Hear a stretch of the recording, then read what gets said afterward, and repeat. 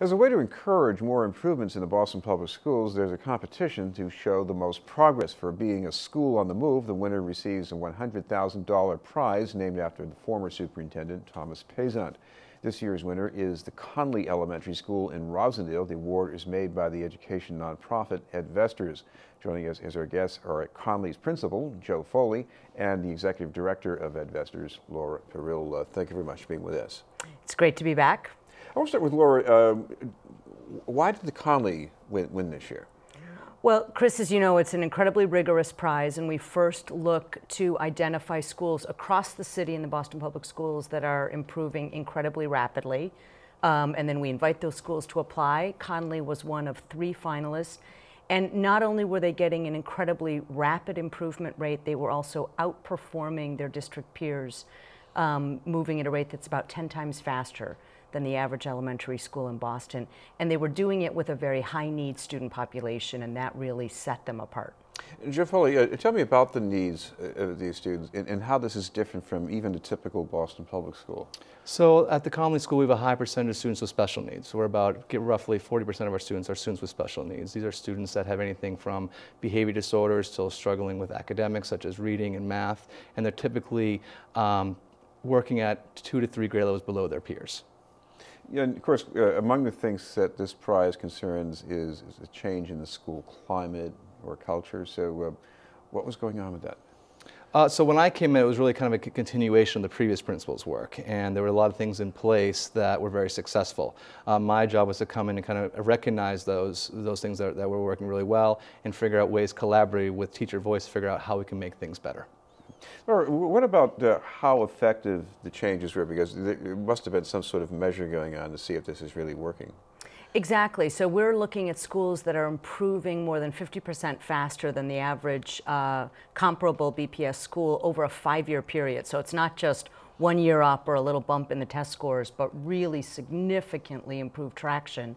And what we saw at the Conley is not just that they were, based on the data, getting that sort of improvement, but they were really digging in and working so effectively between and among teachers. So one of the things we've seen from prize winners over the years is a remarkable level of teacher collaboration, teacher ownership, willingness to do things differently, willingness to take on different roles.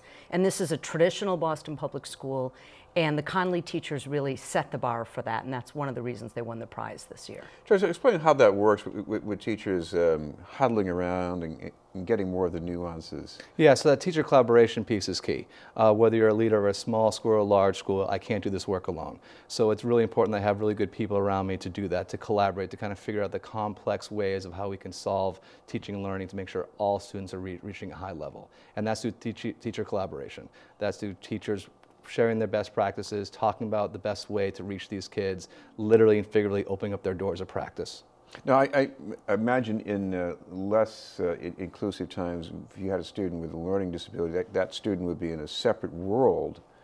You have an inclusive school now, and I imagine there are teachers who might say, I'm trying to teach this kid math, but there's certain that I don't understand about what's going on. I need someone else who can back me up. Exactly, and we try to provide as many inclusive possibilities for our children as humanly possible. And as I said, going back to the collaboration piece, it takes that collaboration piece between the special education teacher as well as the general education teacher to figure out the best way to educate that child in need. What about the way the students relate to each other? There must be something going on there too. Yeah, so that climate that's conducive learning is extremely critical in every school, where we want teachers to spend more time teaching and less time, supporting students with social emotional needs. I'm not saying our students aren't perfect. They're children. They do make mistakes, obviously, but generally speaking, our kids work really hard. They make really good decisions, and we as a school maintain that culture of excellence, that culture of achievement, where all students can reach their academic potential.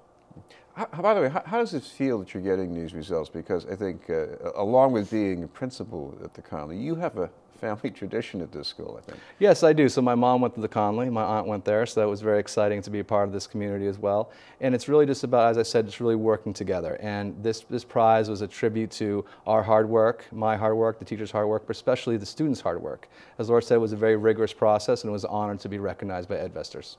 Laura, tell me a little bit about the 2 runner-up schools, because there's some good things going on there. Absolutely. So the 2 finalists this year, besides the Conley, were Orchard Gardens, K-8 pilot school in Roxbury.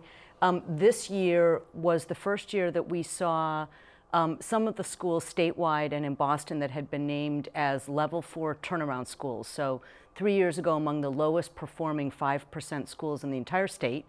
In this year's prize selection, 3 of them were actually eligible to compete for the prize, and one of them, Orchard Gardens, was a finalist. So their improvement rate over time was incredibly high, again, with a very high needs population, a school that used arts as a way of reinvigorating their school climate, which was really terrific. And then the other finalist was the Urban Science Academy in West Roxbury, which is a high school serving a broad range of students. 2 years ago, they were asked to take over a low-performing school in their building, and they still got the kind of improvement that made them eligible for the School on the Move prize. So 3 impressive stories. One of the things that was really fun this year, as you know, in addition to Edvestor staff, the prize is awarded by, this year, an 8-member selection panel, CEOs, judges, leading philanthropists, a university chancellor, who visit all these schools, read all the proposals.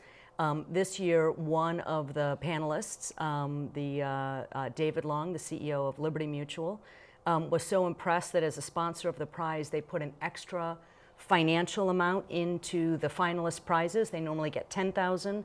This year, both finalists got $25,000, and of course, the Conley got the $100,000 prize. So, Joe Foley, what do you plan to do with that money? So that's a great question. That's a lot of questions that my staff and families are asking. And one thing that we're really thinking about is capacity building, right? We don't want to spend this money in a one-time deal. We really want to make sure that we're building capacity to make sure we can continuously provide a world-class education for all of our children.